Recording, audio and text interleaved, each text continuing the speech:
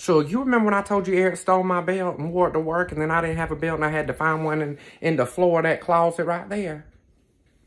Yeah, come home the other day. He said, that belt you've been wearing is mine.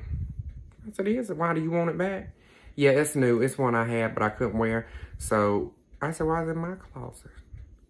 So he not only stole my belt first, then when I found me another one to wear, he gonna steal it back because it's newer and give me my raggedy ass belt back.